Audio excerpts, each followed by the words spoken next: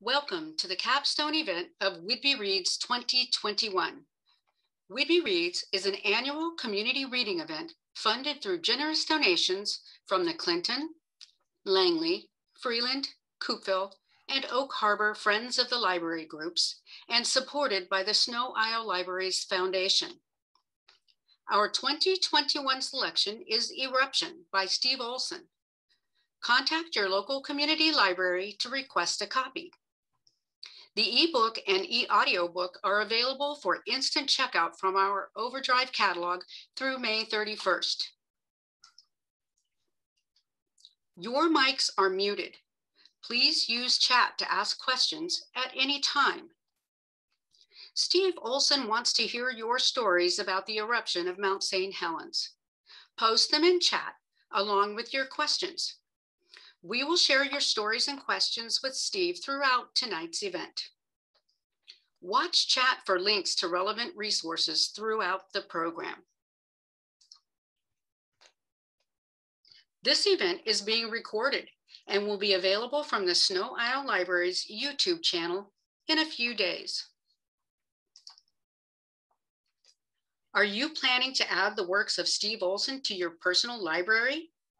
Whidbey Island independent bookstores, Kingfisher in Coupeville, Moonraker in Langley, and the Book Rack and Wind and Tide books in Oak Harbor have signed copies of Eruption available for purchase. Find a bookstore near you at bookshop.org. Steve Olson is the award-winning author of Eruption, The Untold Story of Mount St. Helens, winner of the Washington State Book Award and named one of the best nonfiction books of 2016 by Amazon. In addition to his books, he has written for the Atlantic Monthly, Science, the Smithsonian, and many other magazines.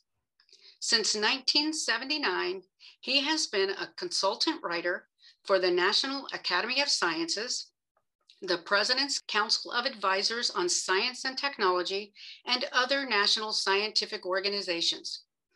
A native of Washington State, he now lives in Seattle. Thank you for joining us.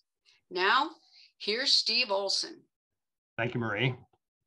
I'd like to begin by saying that it has been a great honor for me to have my book selected as the Whidbey Reads book for 2021. You know, Whidbey Island is one of my favorite places in the entire world, and I have a very specific reason for that. My mom and dad met each other when they were in Everett High School, and they got married shortly after they graduated from college. And about that time, my grandparents moved from Everett to Mukilteo. They bought a house on the bluff over the train tracks, looking out over Puget Sound. And one of my very first memories when I was probably 3 years old is standing on that bluff and looking out over Puget Sound toward Whidbey Island. One of the only pieces of artwork that my parents ever bought was an Arnie Jensen painting. I'm assuming that you're seeing it now, of fishermen working in Puget Sound. This painting hangs in my living room now, sort of to remind us this has always been a very famous view in my family. And it's great to have this painting to be able to remember it by. But my parents and my grandparents didn't remain in Everett. About when I was 5 years old, my grandma and grandpa moved to Eastern Washington to become alfalfa farmers. And about a year later, my parents joined them there in Othello. And as a result, I grew up in Othello, Washington, on the dry side of the state. You can almost see the roof. I think you probably could see the roof of my house from looking past the water tower right here. Othello is, let me show you a map, sort of indicate where it is. It's down about an hour north of the Tri-Cities, 2 hours south of Spokane. It's about 100 miles downwind of Mount St. Helens. So when the mountain erupted, Othello got a fair amount of ash. Here's a photograph that was taken not too long after the eruption. This shows the the site of the roundhouse in Othello. Othello was the place where the Milwaukee Road switched from diesel locomotives that came across the rest of the country to electric locomotives to go over the passes. That was Othello's claim to fame. This is a picture of the old roundhouse with the ash on there. But when this happened in 1980, I no longer lived in Othello. So I missed this. I wasn't around for this ashfall. In the 1970s, I went east for college, and I met the woman who would become my wife in the back of an English class, although I was a science major, but I was interested in English by that time. And in the year 1980, I was living in Washington, D.C., and getting ready for my wedding, which took place 3 weeks after the eruption of Mount St. Helens. And at this point, all of my relatives, my brothers and sisters and grandparents, still lived in Eastern Washington. And they, here's a picture of us here's a picture of my wife and I at the wedding. They all came back to Mount St. Helens, and they, a lot of them brought ash that they had scraped off their driveways and off their roofs. I actually still have my brother's bottle of ash that he got from the driveway of his house in Spokane. He was living in Spokane at the time. So I can still open this bottle, and the smell just reminds me of all the events associated with Mount St. Helens. And, as I read in the book, I always thought it was a really good thing that I didn't live in Washington State when Mount St. Helens was acting up before the big eruption, because I was exactly the type of kid, interested in science, kind of a geeky kid, interested in geology. I definitely would have said to my brother, come on, we've got to go down and see this volcano. Remember, the way that it worked is Mount St. Helens started having relatively small eruptions in light of what came later, about 2 months before the big eruption. And I would certainly have told him, let's go down there and just get as close to the volcano as we can. We'll stay legal. We won't go any place that we're not supposed to go, but and see if we can see one of these eruptions. And if I had done that on the evening of May 17th, I would not be here talking with you today. So I lived in Washington, D.C. for about 30 years, and I moved back to Seattle when my wife got a job here about 12 years ago. And at that point, I'd written some books. And when I moved back to Washington State, I said to myself, I should really write some books about this state that I grew up in, because I really took it for granted when I was growing up. And there are so many wonderful and interesting things about this state that I just didn't appreciate when I was a kid. So I said, well, obviously, the most dramatic thing that's ever happened in Washington State is the eruption of Mount St. Helens. So, but of course, I knew at that point that other books had been written about the eruption. So I got those books out of the library and read through those books and bought some of those books and asked myself whether there was anything else that could be said about the eruption.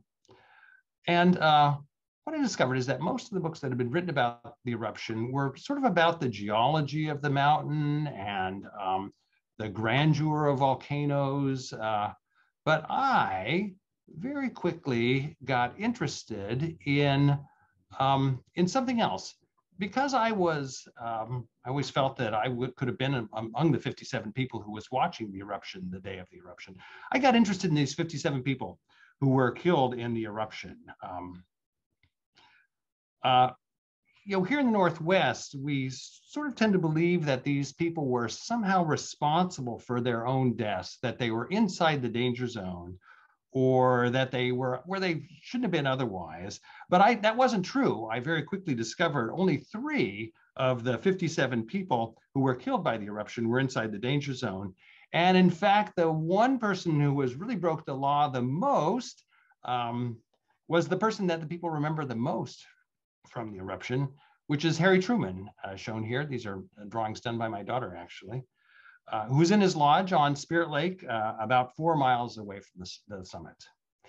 So that's what the question I set out to answer in this book. I said, why were these 57 people so close to what was obviously such a dangerous volcano? Were the danger zones too small, or was the eruption that much bigger than people that were expected? That's the question that I wanted to find out. But in the process of doing this, I started to come across all of these other connections to Washington State's history. And that's why the first half of the book, for those of you who read it, has so much about the history of this state and some things that may at first seem rather tangential to the eruption of the Mount St. Helens volcano. A lot of the story had to do with Weyerhaeuser. This is a picture of the largest log that Weyerhaeuser ever cut down, which was in a valley just a few miles northwest of Mount St. Helens. It turned out that the story of these 57 people was connected to that. It turned out that it was connected to the building of the railroads in Washington State and by extension across the entire United States at the end of the 19th century and beginning of the 20th century.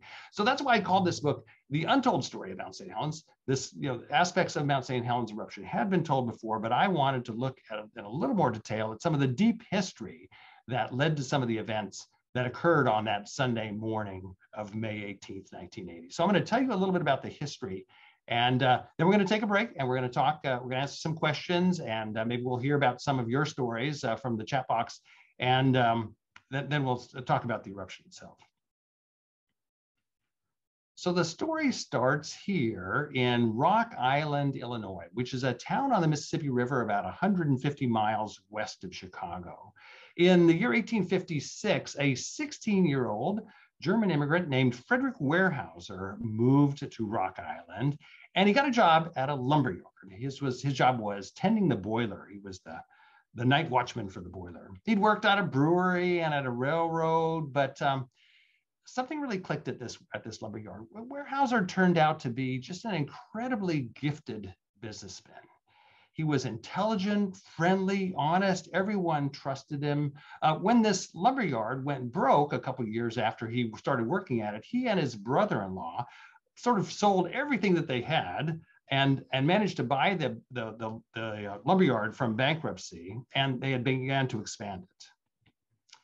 So at first, Weyerhaeuser and his brother-in-law did what other lumbermen on the Mississippi River were doing. They bought logs that were rafted down the Mississippi River that had been cut in the forests of Wisconsin and Minnesota and put them through their sawmill. This is actually a picture. Weyerhaeuser's sawmill is on the left bank of the Columbia River here in the distance where that bridge is. Covers a huge expanse of the riverfront.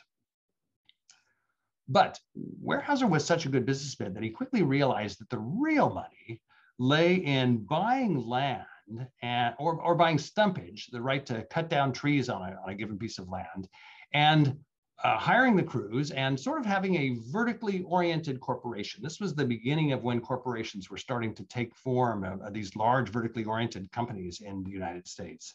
And so if he could control all aspects of the operation, from the cutting of trees to the selling of timber, he knew he could grow a very large business. And that's just exactly what he did. He began to buy these stands of this beautiful white pine, virgin white pine in the Chippewa River in Wisconsin, and then he would use the money he made to buy more land. I mean, it was a perfect time to own a lumber yard. The United States was expanding into the plains. People out there needed wood partly to build railroads, but as well to build homes and businesses. Within just a few years, Weyerhaeuser and his brother-in-law in this lumber yard were the largest lumber yard on the Mississippi River.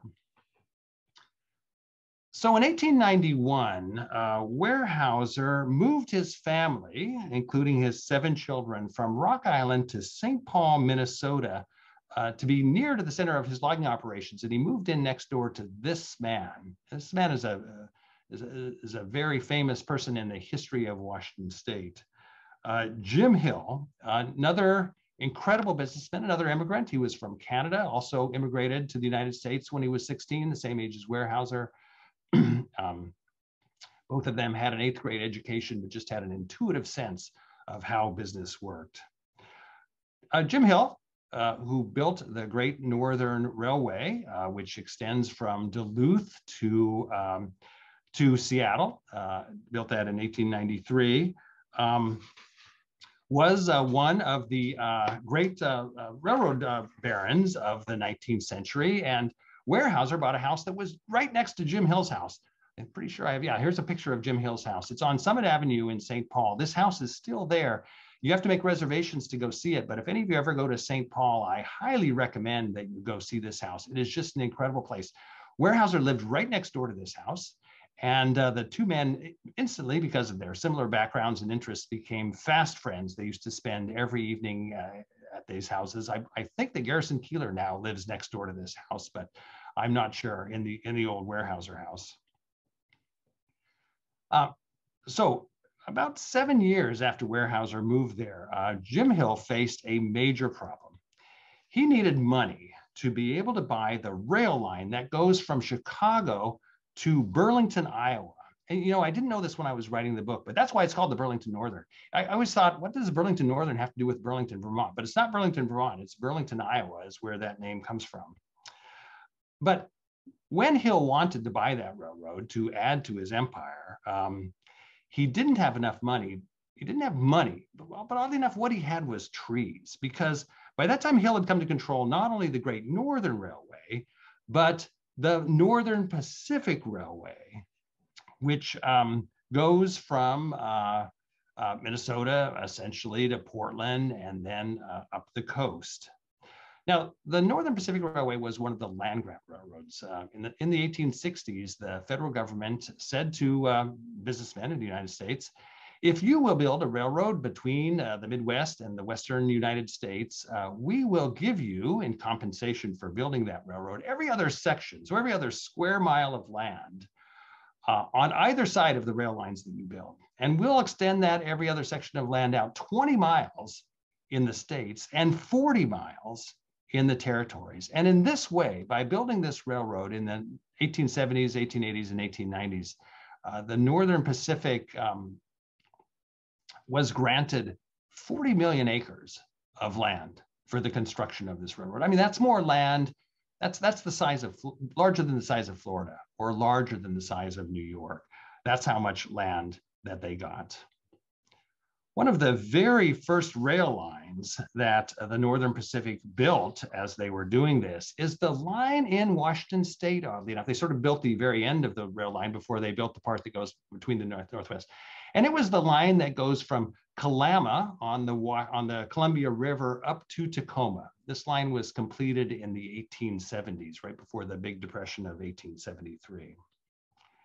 And as payment for building that line, the Northern Pacific received every other section of land on either side of that rail line, extending out 40 miles, because at this point, though Oregon was a state, Washington was still a territory.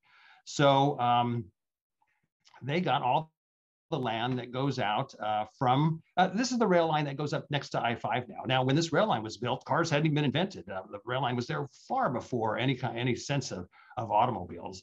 But anyway, the Northern Pacific came to own all this land in Washington State. Actually, the Northern Pacific owned a huge amount of land because of some of the other. They also built the line that goes through Stampede Tunnel and received land grants on either side of that line as well. So on January 3rd, in the year 1900, Weyerhaeuser and Hill announced one of the largest deals in U.S. history. Weyerhaeuser bought for $6 an acre, and his business partners, he had partners in this as well, they bought 900,000 acres of timberland in southwestern Washington State. And then they started building up the land that was in between these sections that the railroad owned until they came to control a large amount of land in Washington State. This shows the land that is now owned by Weyerhaeuser in Washington State. As you can see, Mount St. Helens is about 35 miles to the east of I-5. The land grants extended out 40 miles to I-5. Weyerhaeuser was, of course, only interested in buying the sections of land that had trees on them, so he wasn't interested in buying the land on Mount St. Helens. But that's why when Mount St. Helens erupted in 1980, the top of the volcano was owned by the railroad. It was their land that was blown into the atmosphere and spread around the world. And it's because of these land grants from the construction of the rail line between Kalama and Tacoma in 1870s. By the way, this is, I calculated in the book that this is one of the greatest investments that anyone has ever made after correcting for inflation. My estimate is that Weyerhaeuser and his associates earned about $250 for every dollar that they spent in buying up this land. Okay, so that brings us up to the year 1980. On March 20th of that year, seismic detectors in Washington State picked up this magnitude 4.2 earthquake between Mount St. Helens. So, you know, we get lots of earthquakes here in Washington State. There was one in North Bend just the other day, a 2.5 or something like that. But usually we just have a single earthquake and then nothing happens after that. But in the case of Mount St. Helens, after this initial earthquake on March 20th, 1980, more and more earthquakes started happening. This is a combined seismogram of all the different earthquakes. Each one of these little squiggles is an earthquake that was happening under Mount St. Helens. Essentially, it became impossible to distinguish one earthquake from the other after this. At this point, geologists were confident that magma is moving around under Mount St. Helens, but nothing had happened to the volcano itself.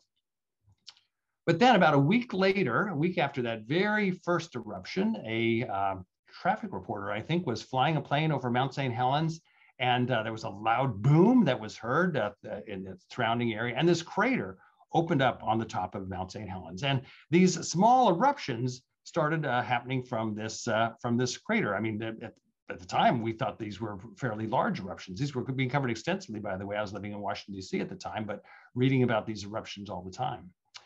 Of course, subsequently, we would realize that these were relatively small eruptions compared to what was going to happen.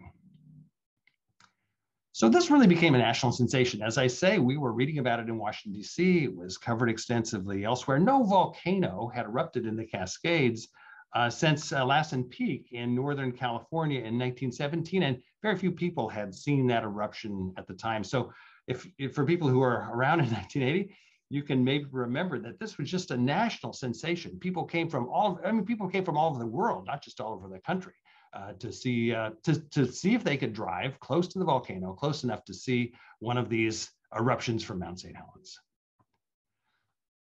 So law enforcement needed some way to control access to the mountain because they didn't want people driving all the way up to Mount St. Helens with these eruptions going on. So the first thing that they started to do is they erected these roadblocks on the Spirit Lake Highway and other roads that lead up to Mount St. Helens, and people weren't allowed to go past the roadblock. But what happened with these roadblocks is that everybody who had homes or cabins or businesses right on the other side of the roadblock, where they were not allowed to go, would exert pressure on local politicians, the local policymakers who were deciding where the roadblocks should go, and saying, you know, the mountain hasn't been doing all that much lately. Why don't you move the roadblock? These roadblocks had a tendency to move up and down the Spirit Lake Highway and up and down the other highways. They moved all the time, sort of according to pressure, because then the geologists would say, no, the roadblock is getting much too close. You're really going to have to move it back farther away. But, you know, after a little while, the roadblocks around Mount St. Helens really didn't matter all that much. They existed, but people had a very different way of accessing the mountain.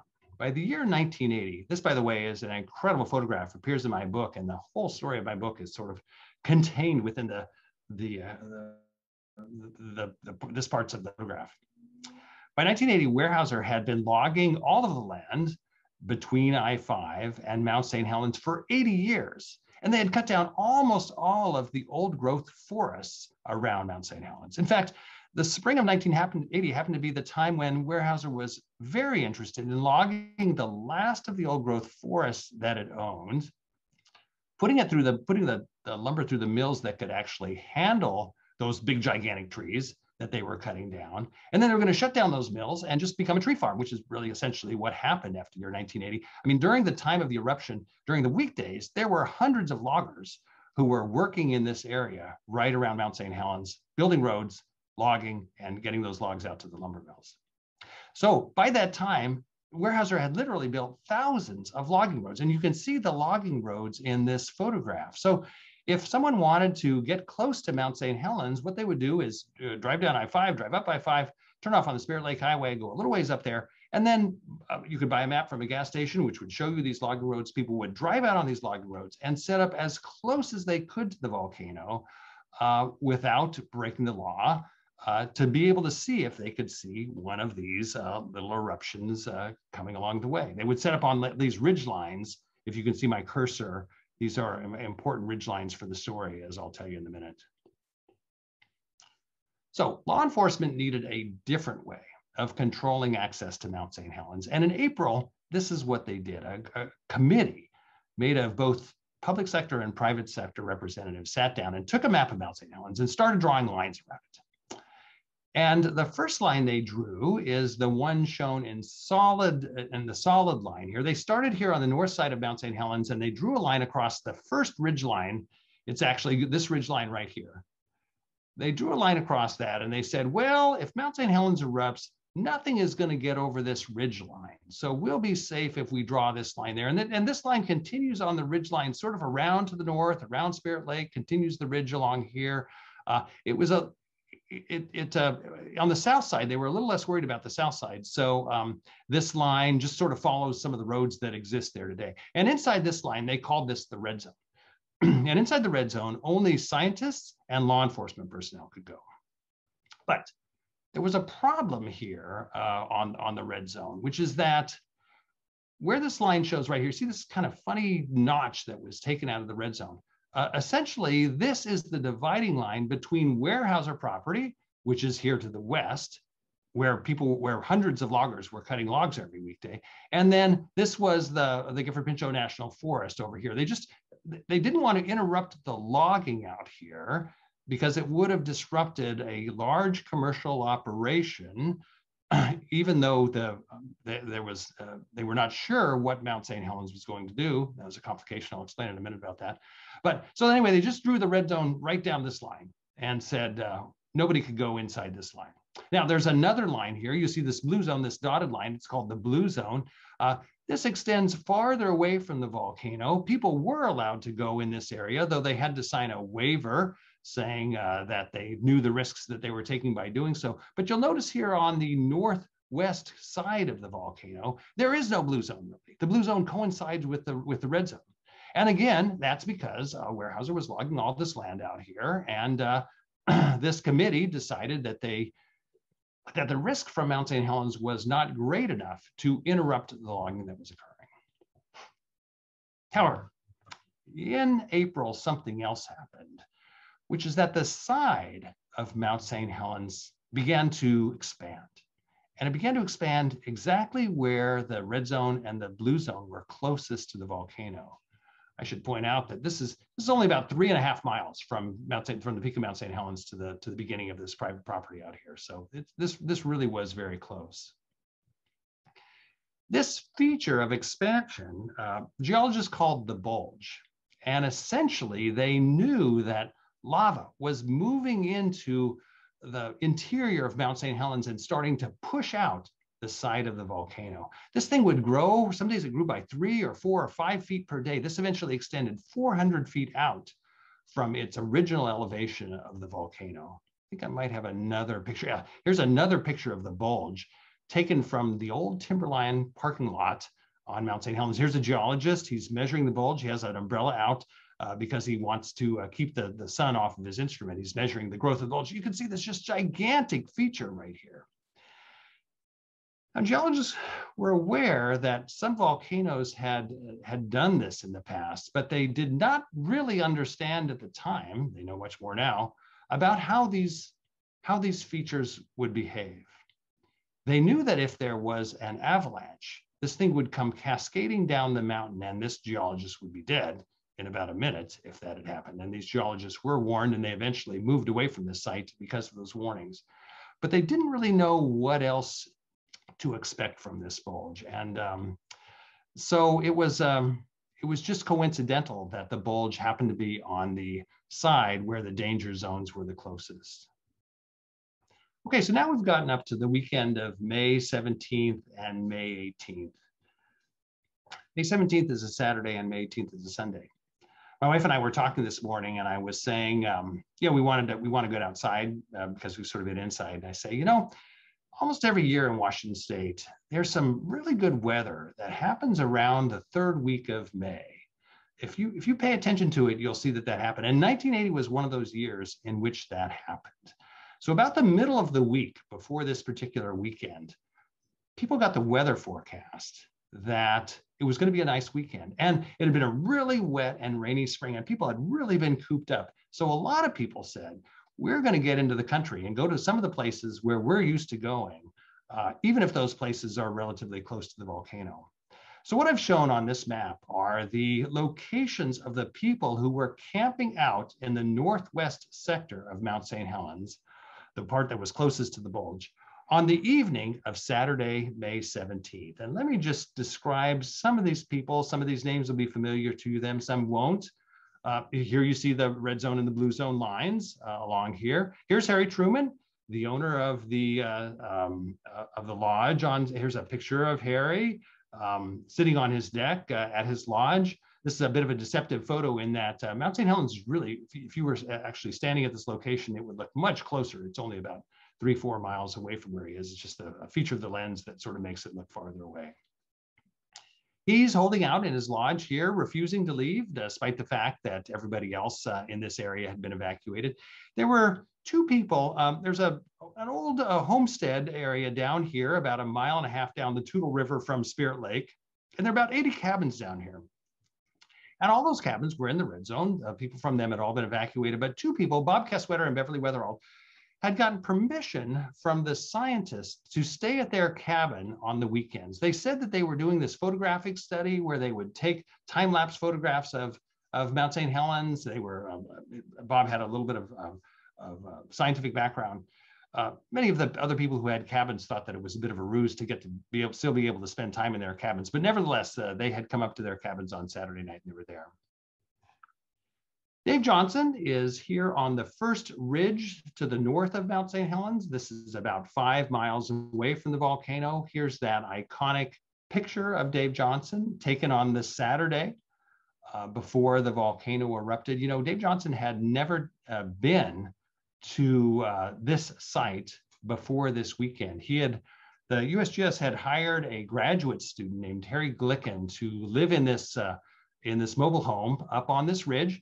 It was in a Weyerhaeuser clear cut so that they could see the volcano from where they were. And Harry's job was to monitor the volcano, to keep an eye on it, and if anything happened with the volcano, to issue a warning so that it could be communicated to communities downstream to make sure that they had notification that the volcano had a larger eruption. However, that weekend, Harry Glicken had to go to California to talk about his graduate program, and Dave Johnston volunteered to take his place Saturday night up there on what we now call Johnston Ridge. The name of the camp was Coldwater 2 Camp, right here, and that's where he was. Some friends of his came up there, and one of his friends was taking this photograph, and they said, you know, it's such a beautiful day. We have our sleeping bags. Why don't we just stay up here tonight with you and watch the sunrise come up tomorrow morning? And Dave Johnson said, no, it's much too dangerous, and made Harry Glicken and his two friends drive back down out of the volcano so that only he would be up there by himself. Let's see, Jerry Martin was one of a group of amateur ham radio operators. Washington State didn't have enough money to monitor the volcano, to send a team down to monitor the volcano in real time. So a group of volunteers were doing it, and Jerry Martin happened to be the volunteer who was closest to Mount St. Helens that day. He had driven his motorhome up on the second ridge to the north of Mount St. Helens. He was up above Dave Johnson. He could see Dave Johnson from his ridge, and he was watching the volcano from up there. He had his motorhome up there on Saturday night. Reed Blackburn, a photographer for the Columbia newspaper in Vancouver. He had been freelancing as well for the National Geographic, and he too was taking a series of photographs of the volcano from this location, which is about 7 miles to the northwest of Mount St. Helens. Actually, because the volcano had sort of quieted down right before this, Reed Blackburn was just about to give up this project, but it was such a nice weekend, he decided he would stay up there for one more weekend and take what photographs he could. I write quite a bit in my book about John Killian and Christy Killian, two people, a husband and wife. They live in the town of Vader, towns similar to Othello in some ways, and I was very interested in it. They were camping here at Fawn Lake, someplace where members of their family had camped for a long time. John was a Weyerhaeuser for logger. Logger for Weyerhaeuser, I'm sorry. He was one of those hundreds of loggers that was working right around Mount St. Helens on the weekdays. And he had come back up there on Saturday to go camping with his wife, Christy. She ran a forklift at a lumberyard down on the Toutle River. They were camped at the outlet to this lake, Fawn Lake. This is now private property. They were camped right here at the outlet. I I went in here to get this photograph. I mean, you can't even see Mount St. Helens from where they were camped. They were really not there to view Mount St. Helens. It was simply a beautiful weekend, and they had decided to get away for the weekend. Here's some people. All these groups up here are camping on the Green River. The Green River is a very deep river valley, about 10 miles or 11 miles to the north of Mount St. Helens. And I'm going to talk a little bit more about the Moore family, Mike and Lou and their daughters Bonnie and Tara, a little bit later in the talk. Clyde and Al Handy were two friends. They'd come down on Saturday and ridden their horses actually up on this ridge. They were camped by an old mine here on the Green River. These are 6 kids. I realized in retrospect, they're just exactly the age that I would have been this time. 6 kids from Kelso and Longview who had driven up the Green River and had parked at the trailhead, which is about here, hiked about a mile up the trailhead to their first campground, and were set up here for the weekend. They were, they had steaks and beer and corn on the cob, just the kinds of things that we always used to do when we were kids as well.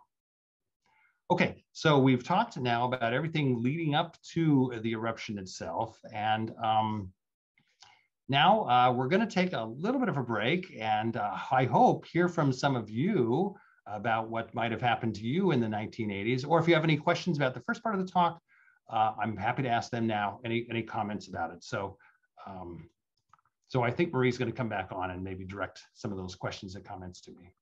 Yeah, I'm here. We don't have any questions yet, but we do have several stories. Oh, I'd love to hear them. So let's go ahead and we're going to start with one from Melody. She says, I really enjoyed Eruption. I was in Bothell visiting my parents' home and woke up by hearing a loud boom. I thought it was a can exploding in my dad's burn barrel. Yeah, it's very interesting. I've talked to a lot of people, of course, as I have gone around and talked to this book. And this is another thing that has special relevance for Whidbey Island, which is that there's a line that extended through east-west through North Seattle. And nobody south of that line heard the eruption of Mount St. Helens. But a lot of people to the north of that line heard it. And so that would have included all of Whidbey Island. And it had to do with the way that the sound of the eruption went up into the atmosphere and bounced off layers in the atmosphere and back down to the earth. And so a lot of people north of Seattle, and I bet a lot of people on Whidbey Island, heard the volcano erupt at 8:32, or as long as it takes sound to go up in the atmosphere and bounce back down to the ground that morning of Sunday. So I'd be curious if anyone remembers the sound that they might have heard that Sunday morning. If you want to put it in the comments in the chat, I'd love to hear about it.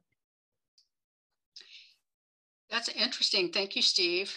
Lori says, I was a 24-year-old living in Vancouver, Washington at the time. My roommate, who was already at work, called to let us know the mountain had erupted. I went outside and took a picture from Cascade Park. We had to wear masks afterwards and fashion pantyhose on our air filters on our cars. I was able to fly around the mountain on a 2-seater plane before the following October, 1 week before it erupted again. Yeah, I'll talk about somebody else who was flying in a small plane right as the eruption was happening. It's an amazing story.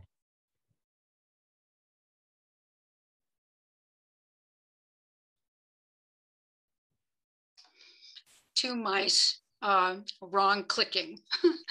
The next story is from Anne. She says, I was on Whidbey Island the morning of the eruption. We heard a strange noise, but did not know what it was until later. I don't recall any ash. Eruption is a great book, really good research. Oh, good. Oh, I'm glad you like it. Yeah, well, the research was fun, of course. It was an excuse to spend 2 hours hanging out in Southwest Washington, talking with loggers and going on hikes. So you do have to write it after that, but the research is great. So next up is Betsy. Betsy says, hi, Steve. I am currently a librarian with Sno-Isle, but in 1980, I worked for the Cowlitz Library and Learning Services based out of the Longview Public Library. This was a federally funded jobs program that brought library services to the county. I supervised the bookmobile that visited many of the small communities in the county. This was seen as an essential service, and Sheriff Nelson gave us a red zone pass for the bookmobile. It was just fate that library workers weren't working on that Sunday. I wanted to share this story to preserve this tiny bit of history. Thanks for a wonderful book. Yeah, that's the astonishing thing, of course. When I spend time in Southwest Washington State, there's a lot of people who tell me, it is a miracle that this volcano erupted on a Sunday. If it had erupted on a weekday, when all of those loggers were out there, I mean, hundreds of loggers from Weyerhaeuser would have been killed. Sunday morning, there were probably fewer people around that volcano than at almost any other time. Saturday afternoon, a whole caravan of cars had been allowed by Governor Dixie Lee Ray, who's a prominent character in my book, but who I don't talk about and I won't talk about today, to go visit their cabins on Spirit Lake just a few hours before those cabins were completely destroyed, obliterated by the eruption. So there are a lot of people. It's hard to believe that Weyerhaeuser would have emerged from a calamity like that intact if hundreds of their loggers had been killed by Mount St. Helens. So this story is from Lisa. She says, we were at home in Maple Valley. My grandfather called to tell us that the mountain had erupted, so we all went down the road to a clearing so we could see. I was amazed that we could see it so far north. Yes, that summer, my wife and I went for our honeymoon. We got in her car, her little old Honda, and drove across the country. And we were here for some of the subsequent eruptions. And I remember being in Gig Harbor and going to a high hill and watching the July eruption from there. And it was quite visible. It was an even a clearer day in July. But remember, the volcano continued to erupt over the course of the summer and for the next few years. And many of those eruptions were visible, but none were as big as the May 18th one, of course. Next is from Deb. She says, I had just been engaged that weekend. I definitely heard the eruption. Oh, I wonder where she was. Yeah, I always informally gather information about where people were. And there were people way up in Canada who heard the eruption when the sound bounced off the atmosphere. Deb, if you want to drop that in chat, we'll update Steve later. Next is from Joanne. She says, I think you made the point that Mount St. Helens was a kind of entertainment at the time, as lay people didn't feel that the several eruptions would ever amount to a great eruption. I heard the boom where we lived near Deming, near Bellingham. Amazing. Yeah, exactly. No, I think that's an interesting and astute observation. There were people who viewed volcanoes as entertainment, and they still do. Even after the eruption of Mount St. Helens, other people, including volcanologists, were killed by getting too close to volcanoes. Now, volcanologists have reasons for going there. They want to learn more about volcanoes. But there is a lot of volcano tourism. They are incredible things to see.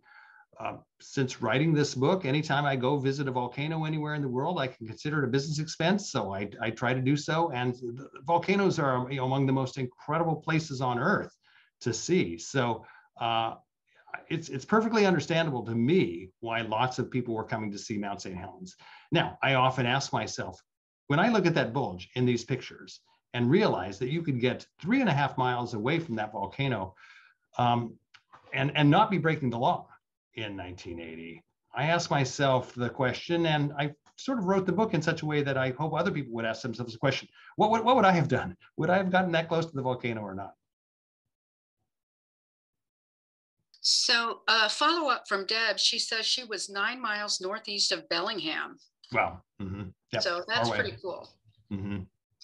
Janet says, I know someone in Bellevue who heard the eruption and another person in Eugene who heard it. Yeah. Yeah. No, that doesn't surprise me at all. These were in the 1980s. For people who didn't live through them, there was a very different time as far as communications. Most people did not know about the eruption until they went to church or they heard it, in the afternoon. I mean, it wasn't like today where the news just would have gone out instantly. Lots of people in Eastern Washington, I'm not going to talk about the coming of the ash cloud to Eastern Washington. I mentioned it briefly at the beginning of this talk, but they didn't know about the eruption of the volcano until the ash cloud was, coming in their direction. And word passed mouth to mouth. What is that? Everyone thought it was a thunderstorm. And finally, they realized that no, Mount St. Helens had erupted and the ash was headed their way. Vern says that in Green Bank, we thought our kids had knocked over a piece of furniture upstairs. Yeah, I've heard things like that. Andrea's story is that her former husband and she were at Long Acres. She can't remember if they won any money. She did have a couple of jars of ash, but they've disappeared. She remembers it was a dim and eerie day. Yeah, especially, even more so downwind, of course. But yes, there were places to the north.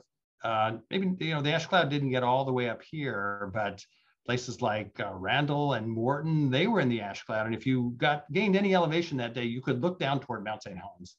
I might recommend another book called Path of Destruction by the geologist Richard Waite. And for those of you who are really interested in the details of Mount St. Helens, I always say if you're going to read 2 books about Mount St. Helens, read mine first, but then read Richard's, because he's a geologist who spent 30 years of his life gathering eyewitness accounts of the people around Mount St. Helens, including people, for instance, on commercial jetliners that were flying over Mount St. Helens, whose pilots decided that they would take a couple of passes to see what was going on down on the ground.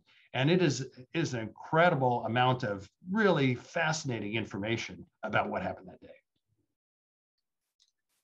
Diane says, I was at church in Everett in the basement leading a teacher's meeting. We heard the boom, but it sounded like kids running upstairs. Went upstairs and there was no one there. Looking forward to reading the book. Oh, good.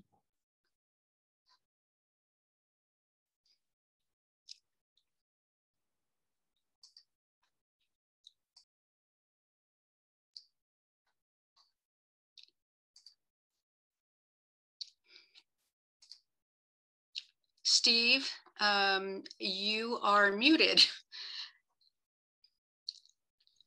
I wonder why that happened. I don't know. Yeah, okay, well. But you're unmuted now, so did you want to say something about Diane's story? No, I don't know exactly where somebody muted me, but perhaps inadvertently. What I was saying is that Mount St. Helens is one of those historical episodes that people remember where they were when they heard about it. Okay, that is so true. I definitely remember. Okay, I'm going to tell my story. I was asleep. It was Sunday, and I was a teenager. I was asleep. My sister and I shared a room, and it woke us from a sound sleep. And when you're a teenager, that's pretty significant. And we were in Cedar Woolley, so it was quite far north. So next official story is from Anne, who says, I was in high school in Bothell and stayed overnight at a friend's house. We slept in their travel trailer. Sunday morning, one friend left early, and shortly after that, we heard a noise that we thought was my friend's mother slamming a door.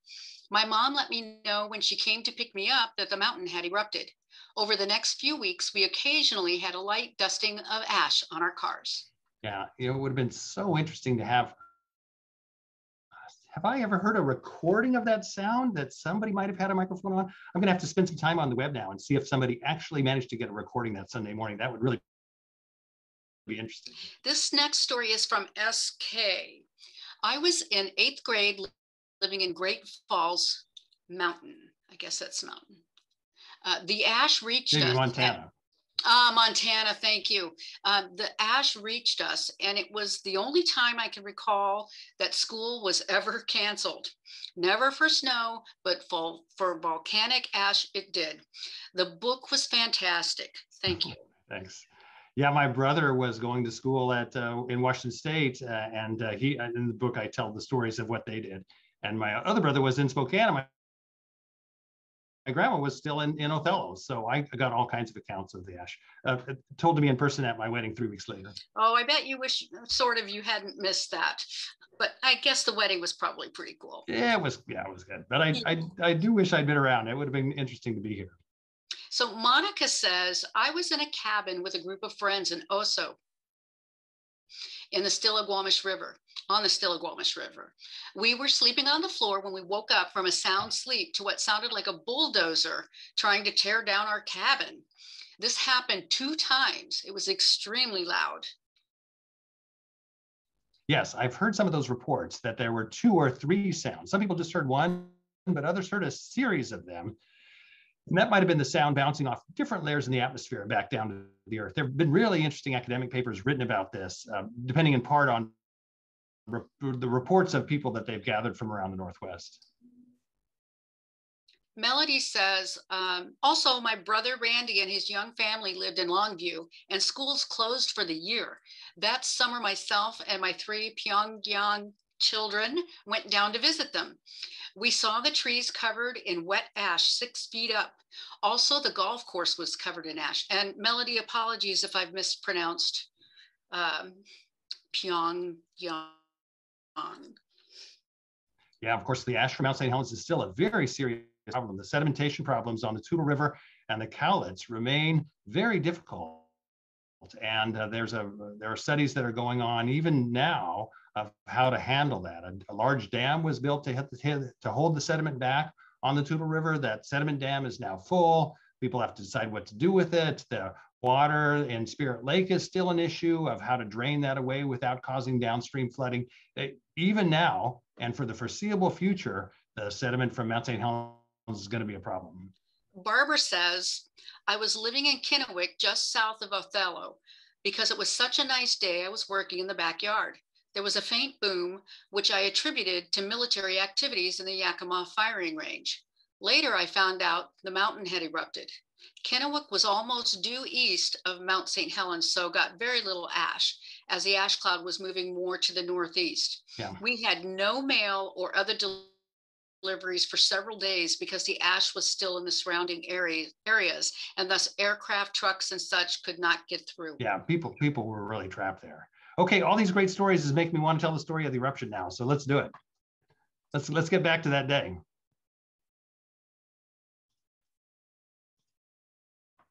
Okay, so here we are. Actually, this photograph is taken from that Saturday, the Saturday of that weekend, May 17th. It's taken from the clear cut on what is now Johnston Ridge, 5 miles away from the volcano, looking toward the bulge. That's the bulge that's been covered by ash, as has much of the rest of the snow on the mountains, by the smaller eruptions that had been occurring for the previous 2 months. I mentioned this small plane. There were a couple of geologists from Spokane who had come to a gem show in Yakima. And they said to themselves, you know, we've never seen Mount St. Helens. So on Saturday, they went to the local airport and hired a little Cessna and a pilot to fly them around Mount St. Helens on Sunday morning. So they had flown up there Sunday morning. They were the only plane there at about this time. And they made these 4 passes around Mount St. Helens. And on one of the passes, as they were doing their 4th pass, so they're headed toward the east at this point, they said they saw this crack, this huge crack up here on the top of the mountain, extending from east to west. And essentially the whole northern side of the mountain began slipping down away. It was a much larger sector of the mountain than the bulge. The bulge had weakened the whole north side of the mountain. And so what happened is that north side collapsed. And as soon as that happened, this gigantic cloud, which is shown in this photograph here, this cloud of ash and boulders and super hot material just came rushing out of the volcano. Geologists have a term for this. They call it a pyroclastic flow. But you know, a lot of them, in the case of Mount St. Helens, just the blast. This sudden release of energy and gas from, I think I have another photograph of it here. Yes, this is about a minute after the north face of the mountain is given away. I mean, you can see some of these boulders out here at the ends of these sort of vapor trails are the size of cars. This is the quantity of material that's being released from this. At this point, all you're seeing here is the blast.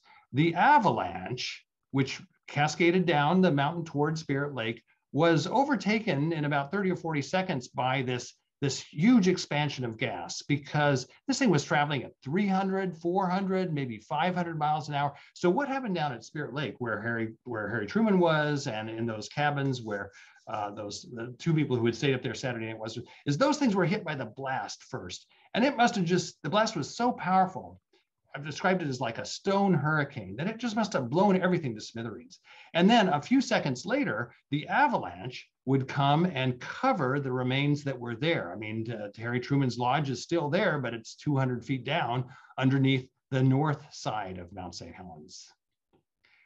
This is a view from the east side of Mount St. Helens, taken by somebody who got away, which is how we have this film. But I sort of show this to give some indication of what it must have looked like on the ridge to the north of Mount St. Helens, where David Johnston was watching the volcano. Given the rate that the blast was traveling, he had about 45, 50 seconds or something like this before the blast hit him. And of course, he ran, he saw it. He ran to the radio and he said, Vancouver, Washington, where the rest of the geologists is, this is it. Because he was doing his job. He and Harry Glicken had been sent up there to monitor this volcano and see if it did anything else. If a large eruption was going to occur that was going to cause any difficulties for the downstream communities. He must have watched this blast come closer and closer to him. He must have known that he was going to be unable to escape it. When this blast hit the top of the ridge on which he was sitting, it essentially scoured the ridge down to bedrock. The trees that hadn't been chopped down by Weyerhaeuser already were just blown off. In fact, when you go to Johnston Ridge and you look at the stumps that are there, you'll see some that are sawed off. That's where the old clear cuts were, where David Johnston was sitting, and also see trees that have been obviously snapped off by the force of the blast. I mean, it took David Johnston and that camper that was up there on that ridge, tossed it all into the valley to the north of Mount St. Helens and covered it up with debris so completely that we've never found hardly any traces of him or of the camper. I mean, that happened to Jerry Martin too. Jerry Martin, the ham radio operator who was on the second ridge to the north of Mount St. Helens, his 25-foot mobile home was also blown into adjacent valley, covered up, and has never been seen again. Of the 57 people killed in the eruption, only about half the bodies were found eventually. This is Reed Blackburn's car. Reed Blackburn was the photographer who was about 7 miles to the northwest of Mount St. Helens. He actually took a couple photographs of Mount St. Helens, got back in his car in an effort to drive away, but before he could go anywhere, the ash cloud enveloped him, blew out the windows of his car. And this is how most of the people died who died from Mount St. Helens, of ash asphyxiation. Essentially, the ash would just replace the oxygen that was there. You would breathe it in. It was essentially like drowning in ash. And that's what happened to Reed Blackburn at this site. This is a photograph of Fawn Lake, where the Killians were camping. They were camped right here at the outlet of Fawn Lake that I showed you earlier. See, here you can see Mount St. Helens. This is about, I forget, nine miles or so away from Mount St. Helens. This is old growth timber that was knocked down by the eruption. These are gigantic trees. You can see the force of the blast as it hit Fawn Lake and these other areas to the north of Mount St. Helens. You know, the Killian story is inevitably a tragic one.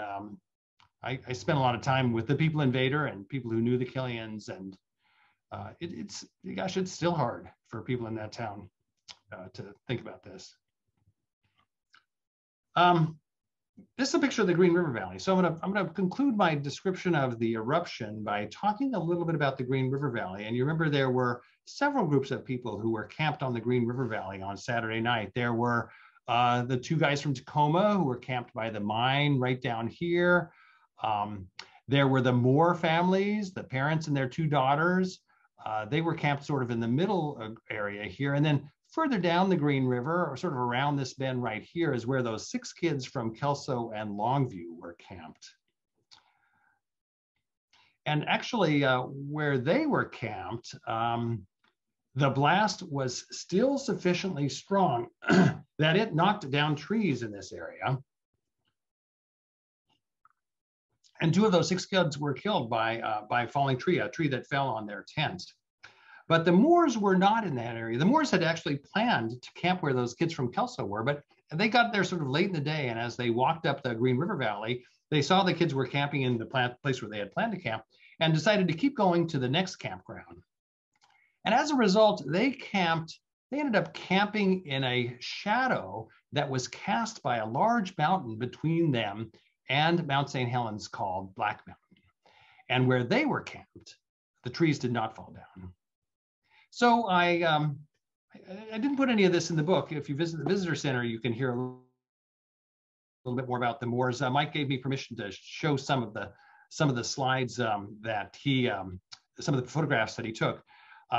Here they are. It's Sunday morning. You know, it's this beautiful morning, May 18th. They're camped in the Green River Valley. By the way, if anyone wants to do a little bit of hiking, this remains one of the most amazing old growth, low elevation old growth forests that I have ever seen in Washington State, because these huge trees where they were camping were preserved from the blast by the shadowing effect of Black Mountain and are still standing today. So you can go down to this area and see some of these trees. So here's Lou and Bonnie. They're getting breakfast ready, and about 8:30, they hear this sound to the south of them. And Mike runs in. Mike had this good camera, runs out into an open area and realizes that Mount St. Helens has erupted. He has a geology background himself. But he says to himself, well, you know, we're 12 miles to the north of Mount St. Helens, so it's not as if anything could possibly happen to us here. But as he watches, this cloud gets closer and closer, and he continues to take these photographs. You know, because of the cameras and video equipment that was available in 1980, we don't really have very good pictures. But he said this cloud was just full of lightning, and it had every kind of color that you could possibly imagine. He said it was like the most beautiful thing that he'd ever seen. But this cloud did overtake them on the Green River. So here's what they did. They had camped by this hunting shed that was right on the Green River. And they took their tent, and they took the girls, and they took their packs, and they threw them all into that tent before the ash cloud reached, they threw them all into the shed before the ash cloud reached them. And they said for 2 hours, the ash was so thick that they could not see anything inside the shed, but that the thunder from the lightning was so loud that they couldn't even talk to each other, so loud and so continuous that they couldn't even talk to each other for 2 hours, because any sound that they made would be drowned out by the thunder. They didn't see any light at all. The ash was too dark to let the light from the lightning in, but the thunder was just absolutely nifty. But evidently, eventually that Sunday morning, the ash cloud cleared. Here's Mike and Bonnie. They've emerged from the shed, and they've looked around. The trees are still standing. There's ash all over everything, but evidently the ash wasn't too terribly hot. It was hot elsewhere, but it wasn't too bad here.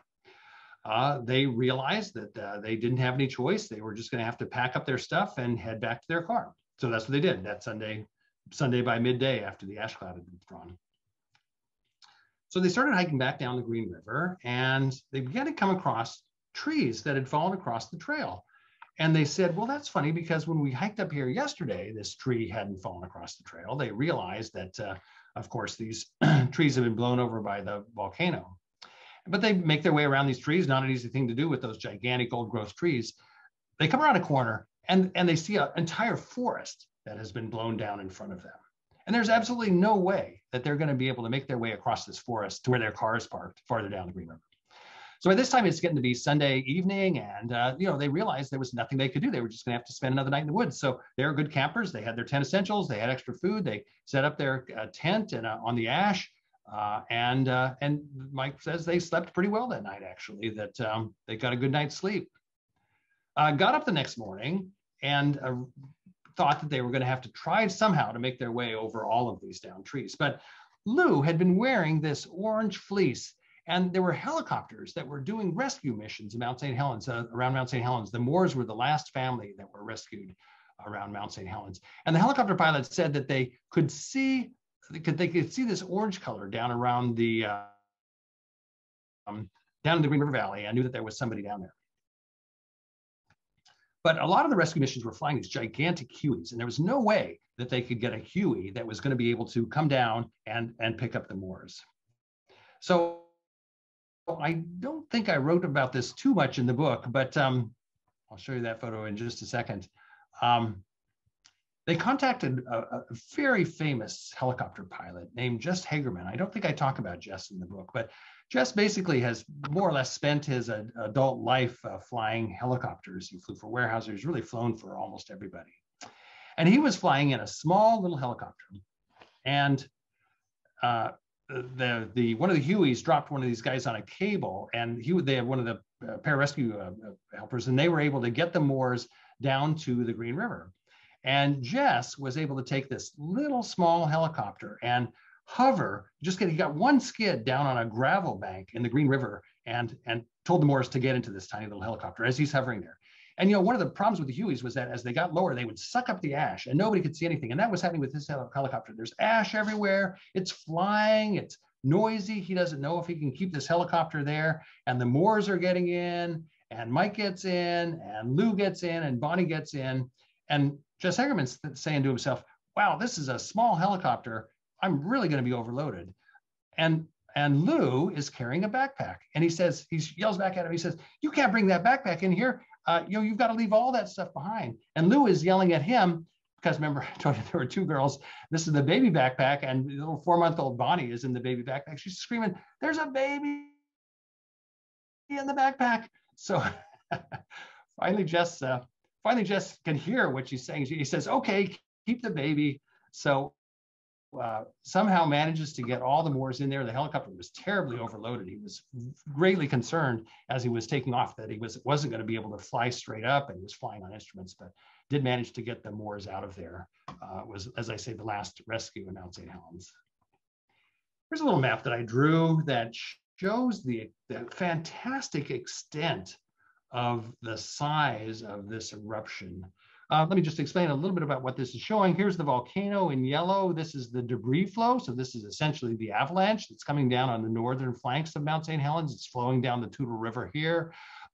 On the south side of the volcano, these were mud flows generated by when the glaciers and snow on Mount St. Helens melted and carried all this mud down the river valleys and off the sides of the volcanoes. Actually, no one was killed on this side of the volcano, but there were some very close calls as these mud flows came down the river valleys. This large area in red is the blowdown zone. This is where the blast was powerful enough to knock down trees. And this is a huge area. This is 17 miles away from the center of the volcano here. I've superimposed this map on a map of Seattle just to give people some sense of how large this eruption was. So if the volcano was down around Seward Park here, here's Bainbridge Island, Shoreline, basically all of Seattle would be wiped out by this eruption. By the way, I'd said that there was the shadow that was cast by Black Mountain, which is situated about here. So this is where the Moors were camped. They were in this one little shadow right here where the blast did not blow down any trees, whereas the kids from Kelso and Longview were camped here where some of the blowdown area was. I'm going to take one more second to show you where the 57 people were who were killed in the eruption. As I said at the very beginning of this talk, only 3 of them were in the danger zone and everyone else was outside of it. All these people were legally where they should have been. They were not breaking the law when they were there. And that's one of the conclusions I draw from this book is that here you have these events that happen in history. A lumberman moves next door to a railroad builder in the 1890s, and the consequence of the business interaction they has a direct and immediate impact on the lives of these people. Yeah, on a Sunday morning in the year 1980, it's astonishing the way in which history has an influence on us today. So anyway, that's the story that I wanted to tell in this book, and I'm really glad that some people have been reading it and enjoying it. So maybe we have it's getting a little bit late now, but if people want to stay, maybe we'll see if there are any questions that have been generated or hear some more of these great stories from people. There are some questions. Okay. The first one is from Mary. She asks, were any photos recovered from those who perished? Was film recovered from their cameras?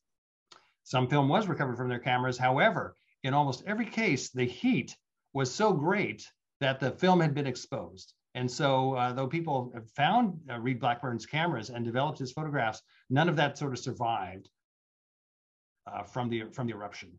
There were a few people who did manage to get photographs after the eruption, and of course, the people who got out.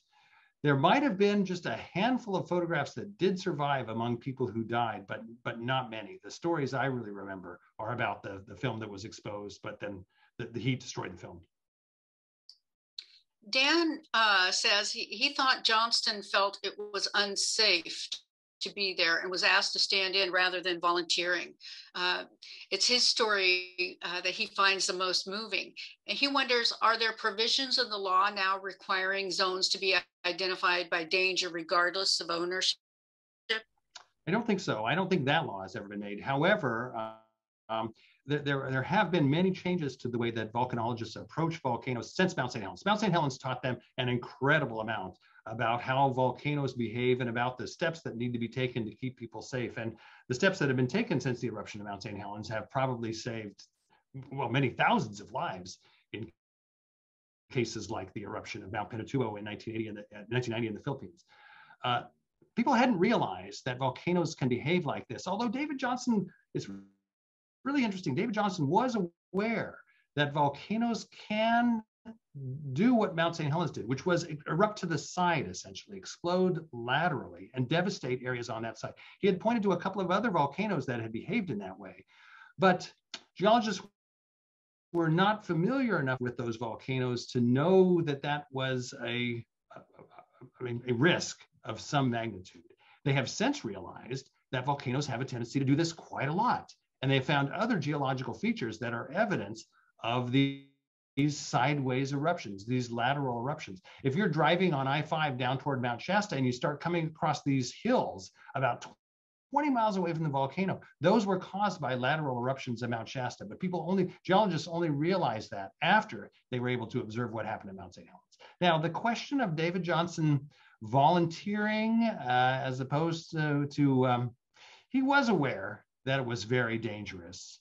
The USGS had taken steps at that point to send an armored personnel carrier to that position so that if the volcano ever erupted, the geologist who was stationed there could climb inside that armored personnel carrier and be more protected than they were. It was on its way to that location coming down I-5, but hadn't reached the location yet.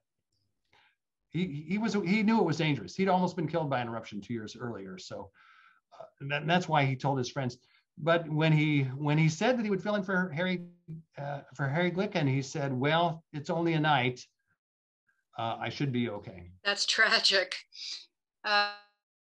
Kathleen says that she was fascinated by the tidbit about Paul Kane and his amazing painting. She did a little research. She thinks it's a great topic for a future book. Also, she wants to know, do you have anything to add regarding Native peoples? Yeah, I talk a little bit about the Native peoples and the stories that they had about Mount St. Helens. They were obviously the native name for Mount St. Helens reflects a deep understanding of the behavior of that volcano over centuries and maybe over millennia. The cone of Mount St. Helens was only about 3,000 years old. The Cowlitz and the other tribes that lived in that area, they had watched that volcano grow and destroy itself and grow itself back. And that behavior was reflected in their mythology and in the stories they told about not only Mount St. Helens, but about Mount Hood and about Mount Adams as well.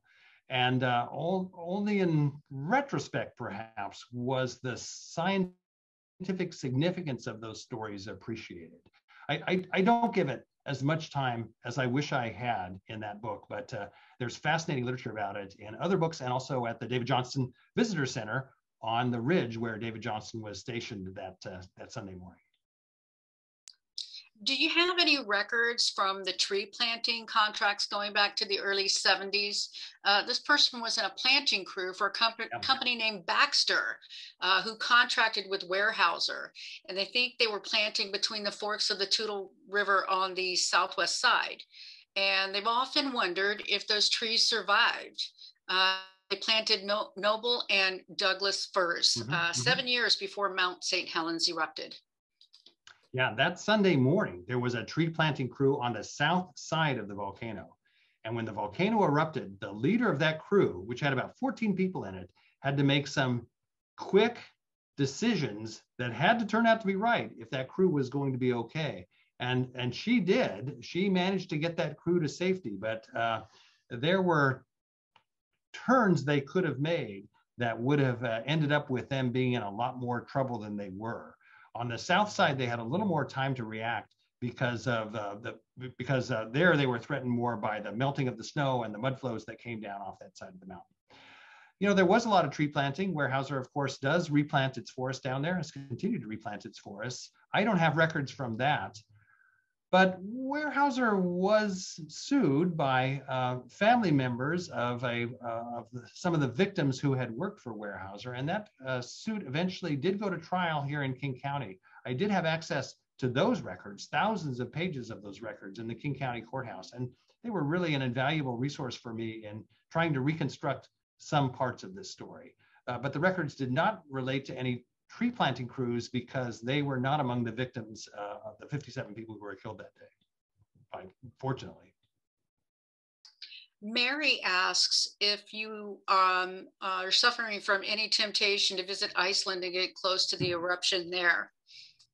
I'm always tempted. These are amazing places to see. I guess I haven't lost the desire that I would have had in 1980 to get close to these geological phenomena. I'm a little more, knowing this story, I'm a little more cautious than I might be otherwise in places like Hawaii or Vesuvius when you go to see some of these sites. But they still are amazing places. And a lot of people in Washington State have never made the trip down to see Mount St. Helens and to do things at the visitor center. I really encourage everyone who hasn't gone there or hasn't even gone there recently to go down and take a look at it. It is one of the most amazing places in the world to see what a volcano can do and the consequences of eruption.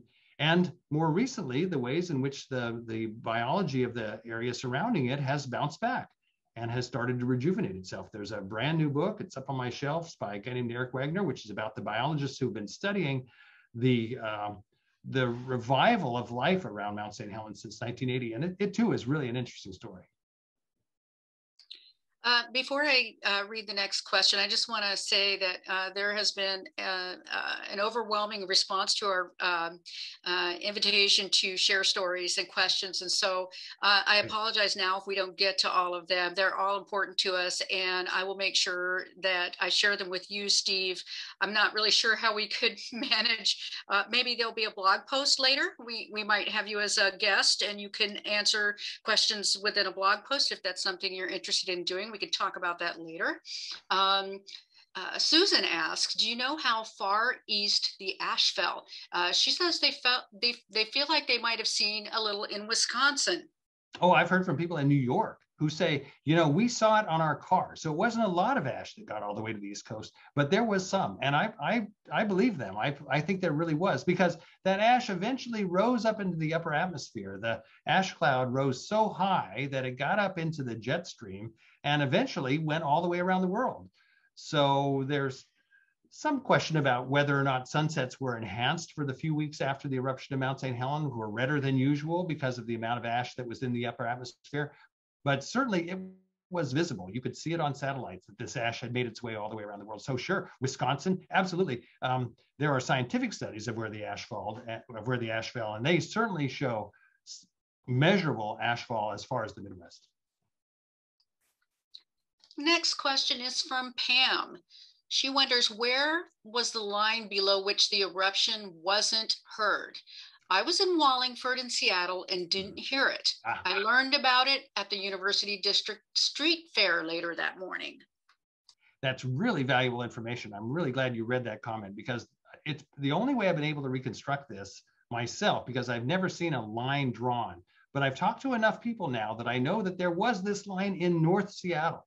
And people above that line in Shoreline were able to hear it. It's really interesting to me to hear that it wasn't heard in Wallingford, because that means the line was somewhere between 145th Street and 45th Street. Okay, I think I'm going to scroll down and look and see if we have another couple stories. Yeah, here's one from Gay. My husband and I were living in Auburn. Probably heard a sonic-like boom. We watched the ash plume while sitting on our rooftop. A fine layer of ash covered our cars. Yeah, that's interesting. Yeah, in Auburn, which is south of Seattle. So that's interesting to hear that they could hear it there. Maybe they were close enough that they would have heard it directly, as opposed to the people who heard it when it went up to the top of the atmosphere and bounced down. Let's see. Kendall asks, were there subsequent booms later on that Sunday? No, I don't think so. I think the only sound that was generated that was heard a distance away from the volcano was that very initial, the eruption, the blast, the pressurized material that burst out of the volcano. And you know, the funny thing when you talk about eyewitnesses down there is that the people who were right around the volcano and who were flying around the volcano in planes and helicopters, evidently the ash muffled the sound of the volcano. So as they were watching the volcano, they said it was like watching a silent movie. They didn't hear a thing. They would hear the sound of their planes or the sound of the helicopter rotors, but they would not hear any sound coming from the volcano at all. So here's an interesting question. I don't know who asked it. The question is, what were the first tree species to naturally colonize on the ash fallout on the shoulders of the mountain, and how long did it take these first tree colonizers to begin to grow? Now, this is a long question. What is the basic composition of the ash, and how deep was the ash on the shoulder and flats? And if trees were planted on the northwest side within 3 to 4 miles of the base of the mountain, would those trees have survived? 3 to 4 miles. Yes. I'll sort of take these in reverse order. The trees that were still covered by snow, because it was May 18th. And so the snow was high enough to cover low growing trees. Those ones did survive. And they provided a sort of a source for seeds and for animals to gradually recolonize the blast zone, the areas that had been decimated by the blast. But you know, if I answered a lot of those other questions, I bet you I would get it wrong. Eric Wagner's new book describes this recolonization process, and I have a couple pages about it in my book. But there are other people who have looked much more closely at the ecological studies of the mountain. It is fascinating in the same way that the study of what the volcano did has changed our conceptions of how volcanoes behave. The ecologists and biologists who have studied Mount St. Helens have learned a tremendous amount, and it's overturned some conventional ideas about how areas that are devastated like this are repopulated by plants and animals. It was just a sort of a revolution in their thinking that was generated by their being able to observe what happens in this controlled situation. It's one of the reasons the Mount St. Helens National Volcanic Monument was made, was to be able to study that process. And I do describe in the book the sort of political process and economic process by which the monument was made. But those studies have been going on for 40 years and are still going on today. In fact, there's a current controversy about building a road across through an area where some of these studies are being conducted to deal with the sedimentation problems in Spirit Lake. And people will read about that in the newspapers if they're sort of tracking what's happening with Mount St. Helens these days. Kendall wonders, did you interview Bonnie Lou, the only child now grown up, about her memories? You know, I did not. Some people have over the years. This is a very interesting issue. When you spend a lot of time down in Southwest Washington, a lot of people are eager to talk to you, but the people who survive, the survivors of Mount St. Helens, a lot of them have not had an easy time of it. And it's not so much because so much attention has been paid to them or because they've been asked these questions so many times. It's because those events were really traumatizing for them.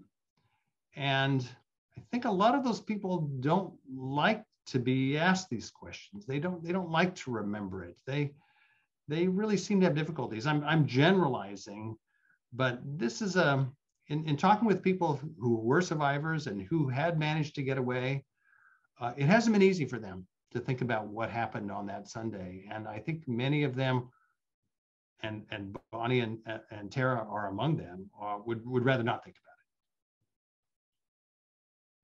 Would like to know if you've seen the play about the dad searching for his son who was camping with his wife at Deer Lake when the eruption took place. It was a heartbreaking production at the Driftwood Theater in Edmonds. She thinks it was titled Man versus Nature. I've heard about that play, but I have not seen it, nor have I read the script. So yeah, if somebody has a copy and can send it to me, you can just get to me through my website. I'd be very interested in seeing it because I do not have a copy of that script and would love to see it. I'm going to go back to some stories now. Anne says, I was a directory assistance telephone operator in Seattle working the Sunday morning shift. Just after 8 a.m., we began getting hundreds of calls asking for emergency numbers. I heard bits of conversations as I looked the numbers up, so I knew what was happening. Eventually, there was a call from a terrified Eastern Washington woman who frantically asked if the world had ended. She awoke to get ready for church, and from her perspective, the sun had not risen. I explained what was going on, trying to calm her down. There were many urgent calls. It was a memorable day. Oh, it seemed like that in Eastern Washington. You saw this cloud approaching and you were cast into complete and utter darkness in some places. Peggy Sue says, I was pregnant with my firstborn and living at Fairchild Air Force Base near Spokane. I was gardening when the ash started to fall, and I was so confused. I didn't hear anything that morning, but by around 1 in the afternoon, I was thinking I had lost track of time and certainly needed to get dinner started. The rest is history. Yeah, that's where my brother was. And, the famous story from Spokane is that the ash started coming down and the streetlights all turned on because they thought it was nighttime. Gerald says, I was a physician making rounds at Whidbey General Hospital and was in a patient room facing away from Penn Cove and heard the boom and the window rattle. Wow, that is amazing. I just saw a little notice come up on the chat that Steve Malone has been listening to this. Steve Malone is one of the most eminent volcanologists and seismologists here in the Pacific Northwest. And I think if people want to go to the chat, Steve might have put a reference up to some of the academic studies that have been done on the sound. And those will explain the situation much better than I've been able to do it. In case that was put up by an attendee, we'll get someone to post that on behalf of the team so that everyone can see it. Andrea says, oh gosh, the memories are flooding back. Interestingly enough, I worked for Weyerhaeuser Mortgage Company for several years, and Dan Fulton was my boss. Dan ended up being CEO, now retired. Yes, it's when Weyerhaeuser had diversified into a number of businesses, including the mortgage business. They are a very different company now than they were back in 1980. Diane says, I also remember weeks and months after the eruption, driving south on I-5 and going over the Toutle River, seeing the water line on the trees was mind-boggling. Yeah, that as those trees came down, they almost took out that bridge. They did take out the bridge that went over the Toutle River, and they almost took out that bridge that goes over I-5. A lot of those logs, I'd always assumed that those logs were sort of torn by the floodwaters from the riverbanks on the way down. But if you look very carefully at those photographs, you'll see a lot of those logs have been delimbed and they're cut off at the end. There are the logs that were in this gigantic yard that Weyerhaeuser had up on the 2 yards that they had on the north and south forks of the Toutle River. And as those floods came through, they just took those logs and swept them downstream toward those bridges and started battering those bridges, and the bridges just barely survived. Shirley says, I was living on Eby's Prairie in Coopville. I heard a huge bang, then a pause, another boom, pause, and a third boom. Later, really? We thought, yes, that's what she says. And she says, later, we thought the sound was bouncing off the Olympic Mountains. At the time, with no eruption information, I was nonplussed. Yeah, I'm going to have to do more research about this, obviously. There have been these really interesting studies, and I think Steve referred to some of them there, of people and how this sound worked. And because it is the thing people remember most, I want to learn more about it. Anne asks, well, let's start with what she says. This makes her want to return to Mount St. Helens. She currently lives in Idaho, but visited Mount St. Helens several years ago with her children. She now has a better understanding of the area and the eruption thanks to your book. It's an amazing thing for people who want to try to get a permit to go to climb Mount St. Helens and look over it from the South Rim. That too is an amazing thing to do. It's pretty hard to climb. I don't know if I could do it now. I'm glad I got it done 6 or 8 years ago. There are lots of comments from folks who have enjoyed your book and are looking forward to it if they haven't read it yet, and they've enjoyed your presentation today and talking with you through me and sharing their stories with you. It's up to you if you want to keep going. There are more stories, but we are coming up on 8 o'clock. How do you feel about this, Steve? I'm always happy to talk about Mount St. Helens. That's boy, I could do that forever. So no, I'm happy to remain here. But people, I mean, an hour and a half is plenty of time to sit here and watch me on Zoom. I'm really sorry that we couldn't do this in person. It's a lot of fun to do in person, and then we can hang out and talk for as long as we want when we can do it in person. But let me just conclude, for people who want to leave right now by saying that this is one of the greatest things that can happen to a writer, to have a book selected to be read by an entire community like this. It's happened to me just a few times previously, and 30 years of writing books. And so it's really a thrill for me to know that something like this is going on and appear, even if it has to be on Zoom rather than in person.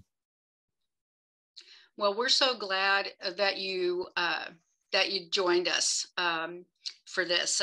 We've really enjoyed the adjunct programs from Cascades Volcano Observatory scientists and Dave Newcomb, who is a volunteer educator at Mount St. Helens Institute. They have put together an incredible palette of programs to kind of whet everyone's appetite for tonight. So it's been a fantastic Whidbey Reads year all around. If you'd like to continue, we certainly can. Happy to continue. Yeah, absolutely. All right. Well, let's get back to some questions. Okay. For those of you who are leaving, thank you for joining us. We're so glad you did. In the major blast zone within a few miles from the peak, is there an estimate of the average depth of the ash?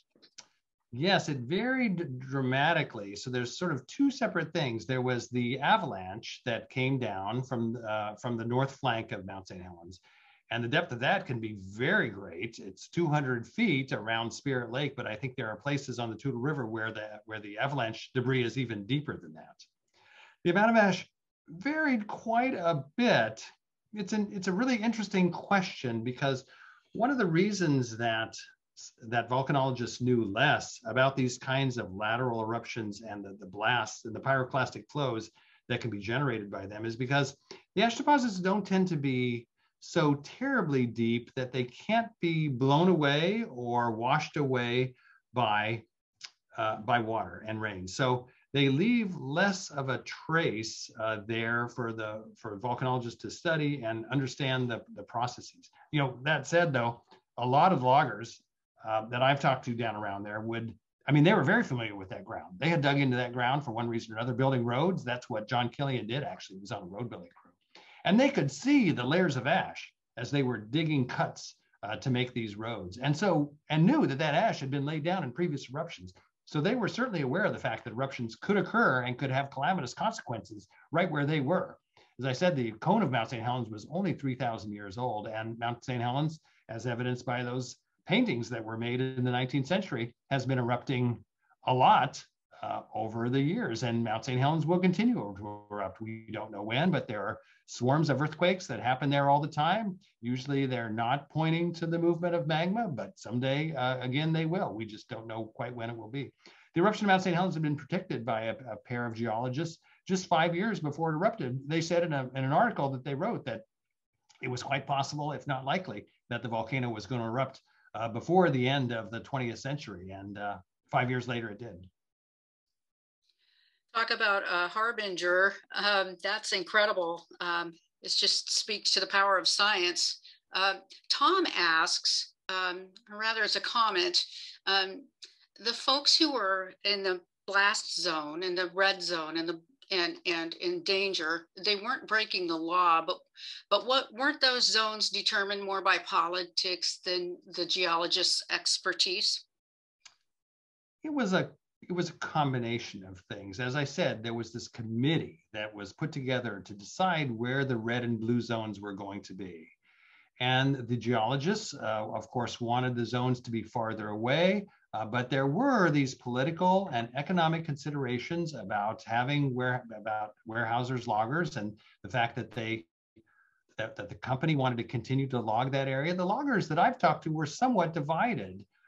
Many of them would have been upset about not being able to log because of a risk that was uncertain, and at the time might have been assessed to be low. You would have gotten a lot of complaints you would have gotten a lot of complaints if they had been kicked out of that area because of scientific estimates of the probability of eruption. This had actually happened before at Mount Baker. There was a really unfortunate precedent. 5 years earlier, Mount Baker had acted up, and a significant portion of the mountain had been closed. Many of the recreational organizations in places like Concrete really suffered as a consequence. And then the volcano didn't do anything. So it quieted down, and it's been quiet ever since. That was too bad that had happened when these similar decisions were being made about Mount St. Helens. Now, there's a story that I recount in the book, and I won't go into all the details here, but a proposal had been made, caused largely by the geologists, to expand the blue zone, which would have allowed law enforcement to get almost all the people out of the areas where people were eventually killed. And that proposal was sitting on Dixie Lee Ray's desk Saturday morning, waiting for her signature. And law enforcement in the area was ready to move people out of those areas. But Dixie Lee Ray was at a parade in Port Townsend and was not at her office on that Saturday morning. So when the volcano erupted on Sunday morning, that proposal was still sitting on her desk. Would Dixie Lee Ray have signed it? We don't know. She was rather enthusiastic. She was a scientist herself and very interested in the volcano, and took a couple of excuses to fly down there and see it in the 2 months while it was acting up. So we don't really know how that would have turned out.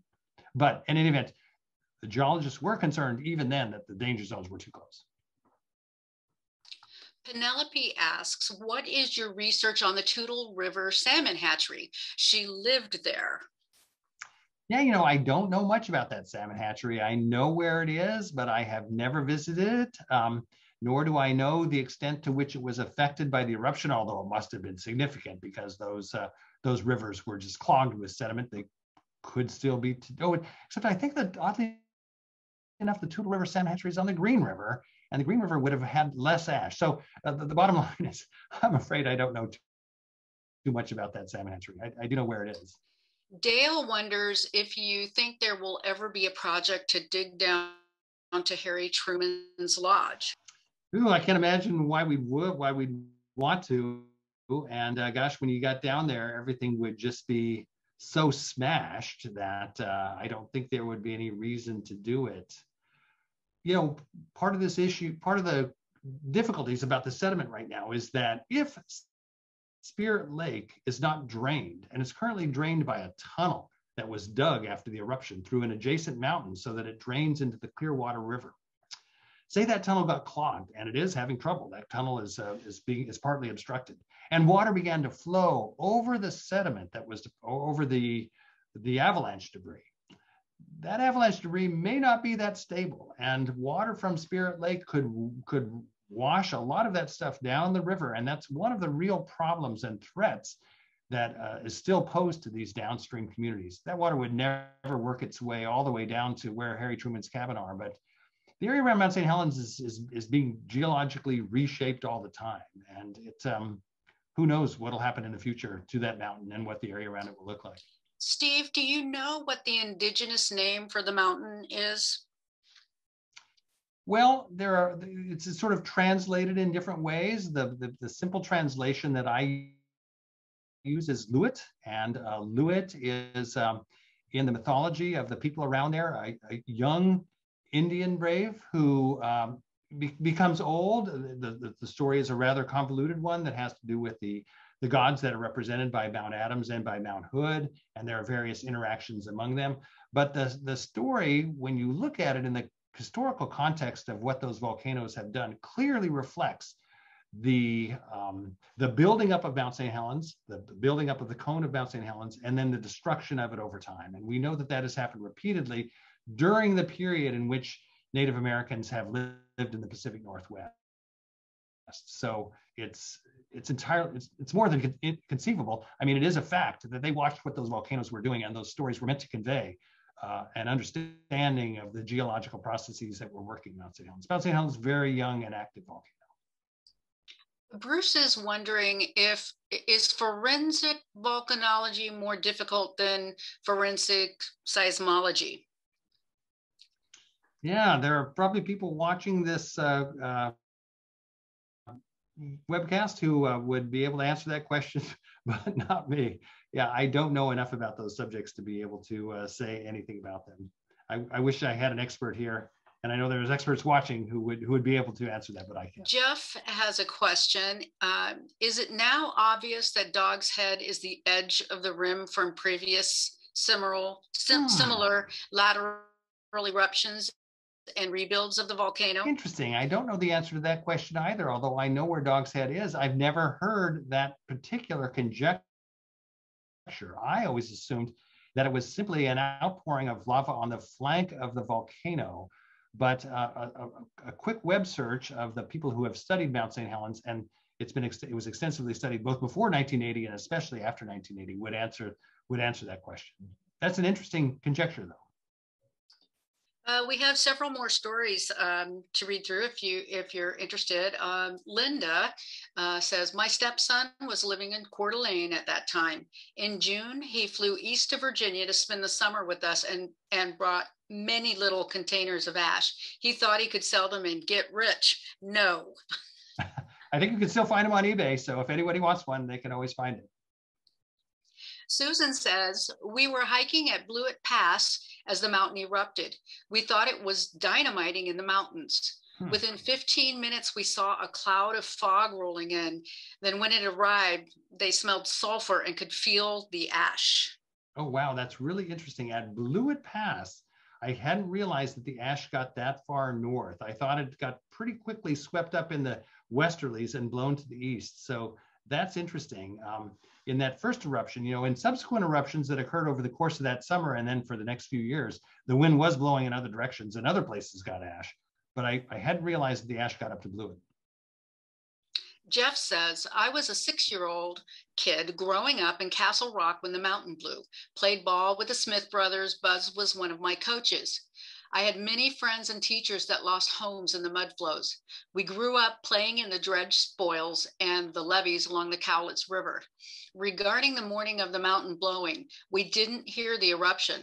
It was my father's birthday that weekend, and we had spent the weekend with my family down near Albany, Oregon. We drove back home into the ash storm traffic.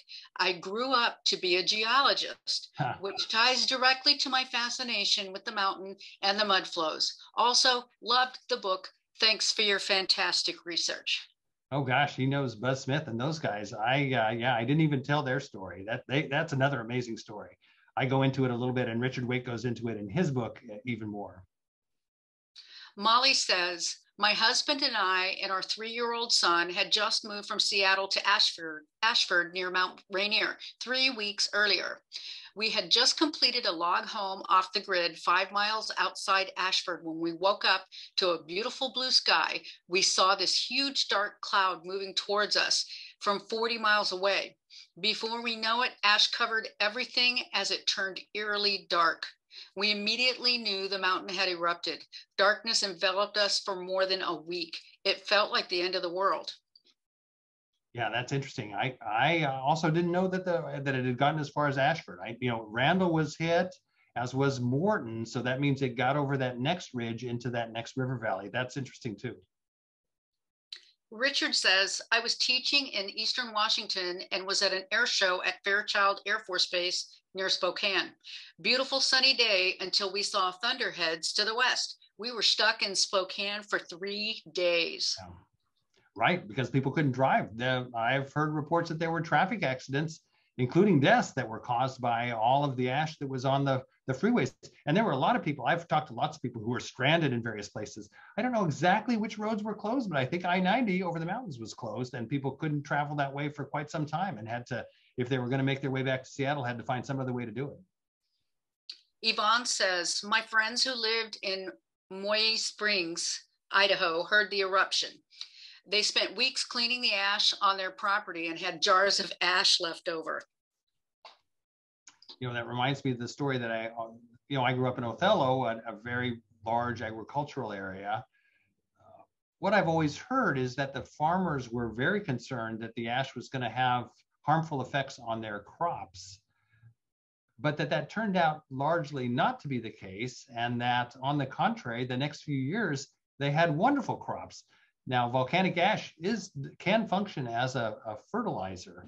And so I've never really read any scientific studies of the extent to which the harvests downwind were directly affected by volcanoes. But when you see volcanoes in other parts of the world, you'll often see these farmers that have farms way up on the flanks of those volcanoes, even though they must understand that those volcanoes are dangerous. This often happens in Indonesia and in the volcanoes around there. But it is because this ash creates such good soil for growing certain kinds of crops that it's just too hard for them to stay away. There's too much money to be made on the sides of those volcanoes. Sherry says, our best friend was a new primary care MD doing home deliveries in Pullman, Washington. He got a call and left shortly after the eruption to deliver a baby. He got 3 miles from the home when his car gave out because of the ash in his radiator. He walked to the home and had a successful birth, and they named the baby Ashley. Ashley, yes. Yes, I have heard about the tephras and Helens and other things that were born in the year 1980. Susan says, hi, Steve. I was in high school in Yakima when Mount St. Helens erupted. One of my science teachers mentioned that the eruption might happen that weekend. On Sunday, we couldn't see the mountain, but we saw the plume. By noon, ash was falling so heavily that it was darker than a stormy, moonless night. The sky did not lighten until sunset. My brother and I had to feed the chickens, so we used an umbrella. We knew that the ashy sky would be highly Who knew that the ashy sky would be highly electrically charged? The umbrella acted as a lightning rod, and we were struck by a small bolt of lightning. Really? My brother shook for the rest of the day. That's an amazing story. But you hear just these incredible stories about the electricity that is in these ash. I described the people who were climbing on Mount St. Helens, on Mount Adams that Sunday morning, and they would hold up their iron, snow axes and see the sparks sort of traveling along their axes. And there was this one kid who had braces on his teeth, and he said he could feel the electricity in his braces. So that's how charged those ash clouds are. And the amount of lightning in those things is supposed to be just absolutely incredible. But that's a really interesting story. Even way out in Yakima, that they were getting those kinds of electrical phenomena. That's really wild. Carol says, I was in church on Whidbey Island, and we thought something had happened on the roof. Yeah, that's right, in church. Cynthia says, this was a week later. My husband had hopped a freight train in Minnesota bound for Fisherman's Terminal and was amazed and choked by the ash cloud that met him in Montana all the way to Seattle. Yeah, I think Montana did get quite a bit of ash. There are good maps that show the distribution of ash, anywhere from 3, 4, 5 inches around Ritzville and Othello. But there were places in Idaho and Montana, I think, that got an inch. Corey says, thank you. Your book was a great read. I have ash in a jar from the eruption. We had to wash the ash off my grandparents' house in Napavine. Apologies for the pronunciation. My father and uncles had climbed the mountain and hiked Spirit Lake many times. My husband and I drove home from Portland in the ash from the initial eruption. Yeah, these jars of ash, they are kind of frequent. Sometimes I bring them to my in-person book talks to make the point that this was sort of, the smell of this ash was sort of the victims who choked basically on this ash. That was sort of their last sensation, the smell of that ash as they were inhaling it. And so these jars of ash have a little more significance for me when you've talked to family members of people who were killed in the eruption. There are just a few more stories here, Steve. James said, I visited Mount St. Helens during my internship 10 years ago and camped on the south side and hiked among where the mud flows carried away the trees. It was very impressive. Yeah, it's really interesting to go see it now. I remember going to Mount St. Helens in the 1980s, and a lot of the downed trees had been left in place in the monument so that biologists could watch the process by which they decomposed and other living things took their place, essentially. And a lot of those downed trees are no longer there now, 41 years later. So it's really interesting to watch. I mean, it'd be interesting to go back to the south side too and see the ways that things have changed. Kim says, I was in Seattle's Green Lake area and the same thing as the poster from Wallingford, no sound. They didn't hear anything. Okay.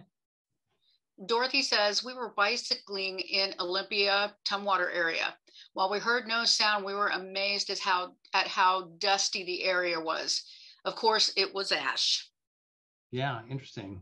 Right. I wonder if it was, from that eruption or one of the subsequent ones in which there were a lot of communities that did get some ash from subsequent eruptions when the wind was blowing in their direction. Even Portland and places like that eventually got some ash. And the last story that we have for you tonight, Steve, is from Lisa. She says, my mom says Grandpa in Everett heard the boom, but we did not hear it in Maple Valley. Yeah, no, I'm really going to do some work on this. I think I'll send Steve Malone an email after this and get some of that literature so I can see what's known about this sound. Well, that brings us to the end of the stories, which have been amazing. Great. So thank you, Steve, so much for sharing your time and expertise with us. We certainly appreciate it. Yeah, Zoom was actually almost better for stories than an in-person event because everybody could type up their stories at the same time and you could read them to me. Thanks, Marie. That was great. It's my pleasure. Thank you, everyone, for joining us. We're going to go ahead and end now and look for the recording on our YouTube channel in a couple of days. Good night. Thanks, everybody.